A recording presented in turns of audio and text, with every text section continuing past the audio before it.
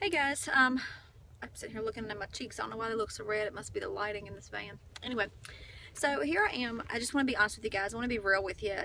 I want to be the best wife and the best mom that I can be.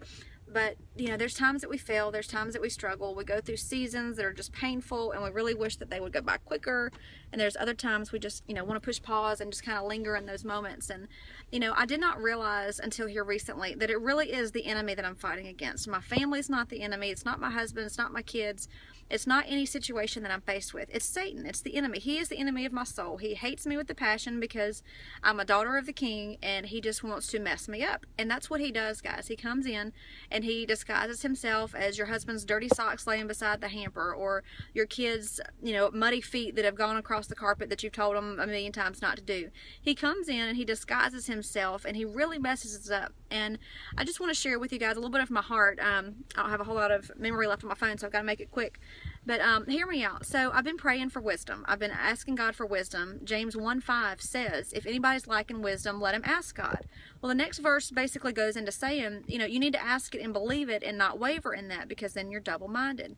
So yesterday, I'm telling you guys, it clicked for me like a light bulb. It clicked on how we need to pray for wisdom and ask God. Ask him for wisdom and trust that he hears us. I've been reading in Exodus and Genesis and Exodus, and how, the children of Israel were crying out to God, and God says that he heard them in their affliction, and that's why he sent Moses. Sorry guys, I'm talking so fast, I'm so excited. God heard them in their affliction, so he sent Moses to redeem them, to rescue them out of their captivity. Well, God hears us, guys. He hears us when we cry out to him, whatever the situation is. For me, it's been with my parenting. I've really struggled since we've moved back to Danville. The enemy's really been hot on my tail, and I've just realized it lately that it is him I'm fighting against. Read a really cool article. Check it out on my Facebook page. It's also on my blog, Life Unscripted Ministries Facebook page, on how the enemy works. And just totally to a T what I was dealing with. But I was reading in Proverbs yesterday, and I think it's Proverbs chapter 2. I don't have my Bible on me. I left it upstairs at work. And but I was reading it, and it talks about how, we're praying for wisdom, and then we gain understanding, and then we apply the knowledge. And I've got so many highlights and circled spots in there, because we can't just pray for wisdom and think it's going to be there. If you don't study for that math test, you're going to flunk it. You're not going to pass it. There's no way around it. You're going to fail it. We have to pray for wisdom, and then we have got to apply ourselves to gain and dig for that understanding and to get that knowledge. So it hit me yesterday. If I want to be a good mom, I've got to study on how to be a good mom. That means reading my Bible, maintain my prayer life, my walk with God, and studying other resources. Yesterday I was on Pinterest for a while, and I saw so many awesome resources on dealing with tantrums and how to fix heart boo-boos. I've pinned a lot of stuff on Pinterest, so if you guys follow me, Brittany Nick Jones on Pinterest.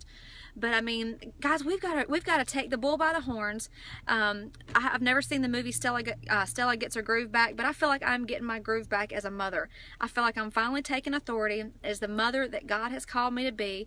I've grabbed the bull by the horns, and I'm ready to do this thing. I'm ready to do it right, because for so long I've been doing it wrong and just thinking it's okay, and it's not. We've got one shot to make an impact in our kids' lives, and I've got to go back in off my lunch break. But I just want to encourage you guys today, if you're studying to be a pharmacist, you apply yourself and you study. If you're studying for something, you apply yourself. We've got to apply ourselves as parents and kick these distractions to the curb. If that means turning your phone off, putting your tablet in the bedroom, do whatever you got to do, and make time to study and apply yourselves to be the best mother and father that you can be, best husband and wife that you can be. Love you guys. Be encouraged. Share if you're encouraged. Check out my Life Unscripted page on Facebook, Life Unscripted Ministries. You can also find me at lifeunscriptedministries.org, and Penny Barty and I have a new page called Accountability 2016, where every day we're bringing the Word of God to you and some insight from the Word of God, and committing to each other to read the Bible through this year. Love you guys.